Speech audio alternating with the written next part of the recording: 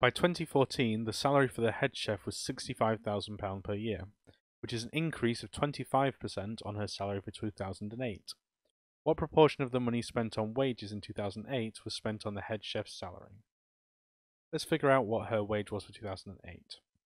If it's been increased by 25%, then in 2008 it was 100%. We've added on 25%, so the current 2014 value is 125%, which is equivalent to 1.25 as a multiplier. So, if we want to get back to the 2008 number, we divide by 125%.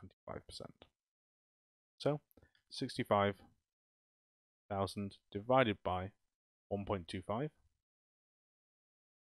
equals 52,000. That's a 2008 salary.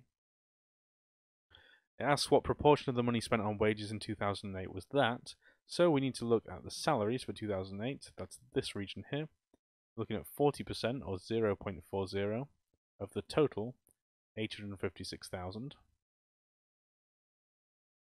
which is £342,400 spent on wages. Let's express her wage as a proportion of that, that's 52,000 divided by the total, 342,400, and multiply by 100 to express as a percentage, which gives us 15.2%.